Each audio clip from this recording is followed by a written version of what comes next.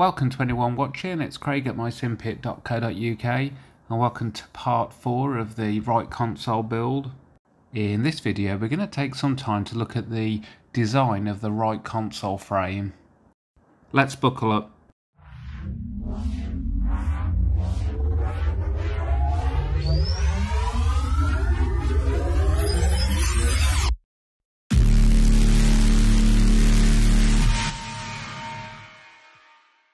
As a recap, in the last couple of videos we've looked at the initial design and development and production of some of the panels, and then in the last video we had a close-up look at each of them, of which we can see at a glance now.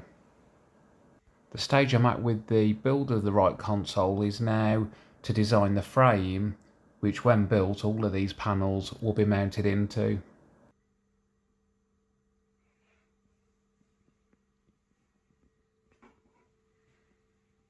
Originally, when I designed the left console, at that point I was using SketchUp. At this point now, Fusion 360 tends to be my main go-to 3D CAD program. So my starting point will be to take the design of the left console from SketchUp, redraw that into Fusion, and that'll be my point of reference from which I can develop the right console frame. So we'll start by building up the left console, and initially it's made up of 6 pieces of MDF, all of which have been machined, and these holes we can see are for the passage of all the wires and also reduces some of the weight of it. And with these 6 items of wood machined, we then have a series of supports that hold them all together. Now with the left console, the radio stack was quite a substantial panel in that, and given its size it had its own base to hold it, which also formed part of the overall support for the frame itself. And then there was also a support for the HOTUS throttle. And then we can see that there's a number of grooves that have been cut into the wood, and ultimately that's so that some aluminium strip can be cut and held in place in these, and these form the mounting rails for all of the various panels. So this is effectively the whole of the left console design. The only other part to it was a skin was added, which was 6mm MDF wood, and as I say, that formed a skin that ran all along the edges here and here.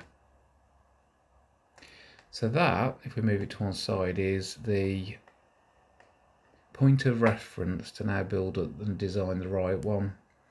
And again, that will be made up of a series of, in this case, 5 pieces of MDF.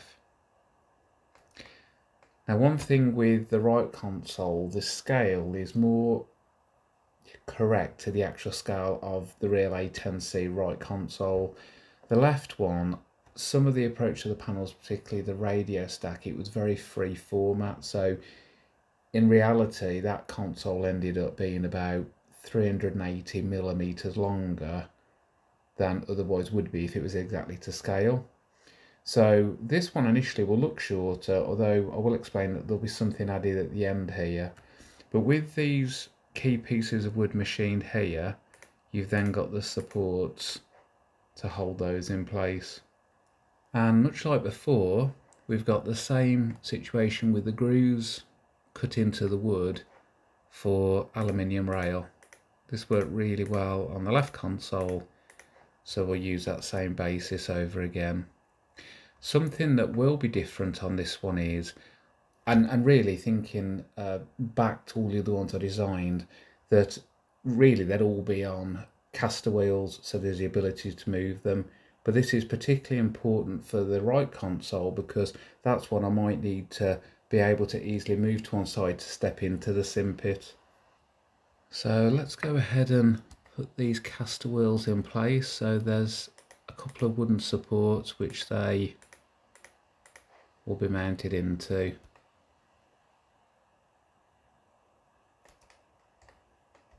So I think the combination of this being a shorter console and therefore made up of less wood, and with the wheels, it will be so much easier to move if needed. And then we're at the point that we can look at the skin being added and start to get a bit of an idea of what it would look like. Now, one of the things we can do here with the right console is we can test fit all the panels that we built previously. So if I take away the skins at the side of this console, and then we can zoom in and start to build up all the different panels. Let's just have a look. So first of all, we've got countermeasures, and this is particularly helpful where when we zoom in, you can see just how tight some of these fit. And it's really important that any adjustments can be made in advance, so there's not later some kind of a struggle of marrying the two together. So countermeasures, caution panel, electric panel. And I did mention that one of the few panels that's not yet designed will be the Canopy Panel, and that will be one that when this is physically built I can then design this and just go ahead and install that there. And then let's go ahead and have a look at the other panels. So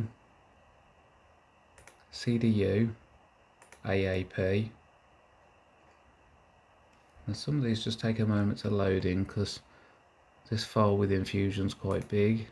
TACAN panel, oxygen regulator, environment panel, and again quite straightforward in terms of the test fit. One thing that's interesting is that because the profile grades up at an angle here, it means particularly where the panels are quite long, you have to, I've kind of built this extension out to the side here a good few millimeters, so as we can see where it's quite a tight fit. I mean, that actually passes over the support itself, although it's within the skin of the outside, but that's how tight the fit is.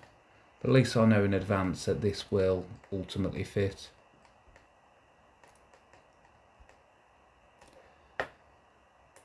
ILS panel, and then some blanking plates. So to keep it in keeping with the A10, there are certain gaps that exist between the panels and the blanking plates. It could well be that at some point in the future other panels will be installed there. Haas panel, another blank plate, an attendant panel, that's just for a bit of fun really, another blanking plate, the recorder unit, the lighting panel, and actually we'll zoom in on those.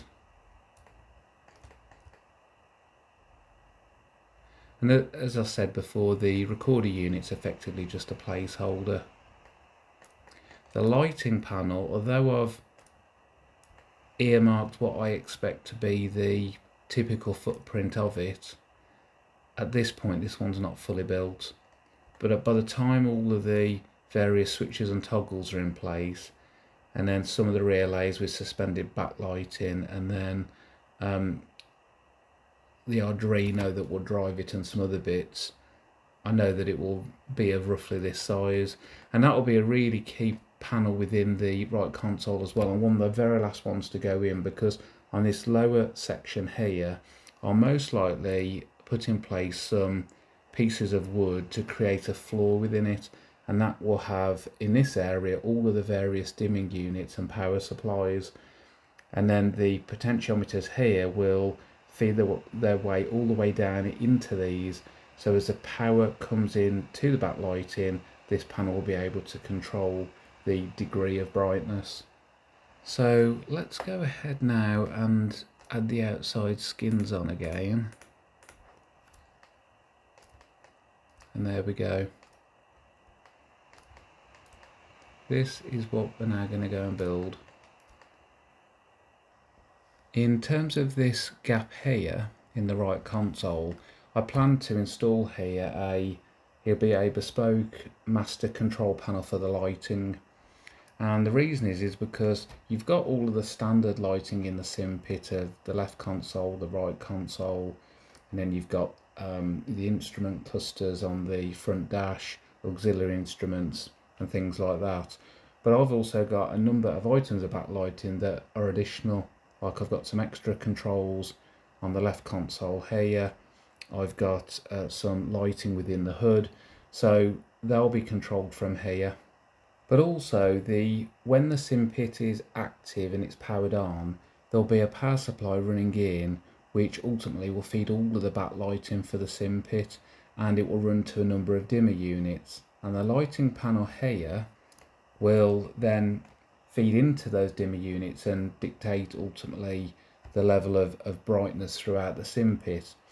But I like the idea that I can have a master switch for each item of the lighting, so it's never as simple as it's always powered. It's a bit like a kill switch, which I've had for some of the RS485 networks, that the dimming units can only handle so much current, and I'll spread the load very carefully, but it just means that when the backlighting's off, I'll be able to cut the power fully, and then equally when I want them on, I'll throw the power to it, and then at that point I can use the lighting panel to control the brightness.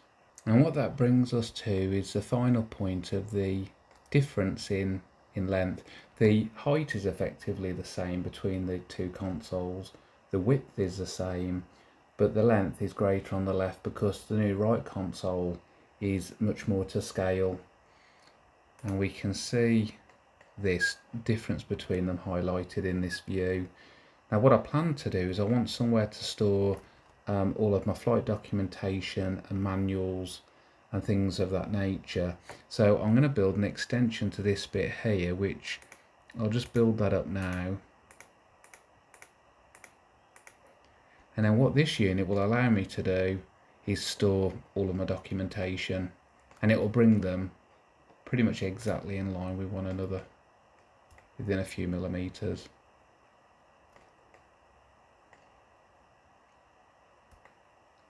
Also from the inside, just to make best use of the storage area I've got, I'll be able to pull this fascia off here and store some items inside as well. So I should be able to store a fair amount of resources and documentation in there. So that's the design of the right console.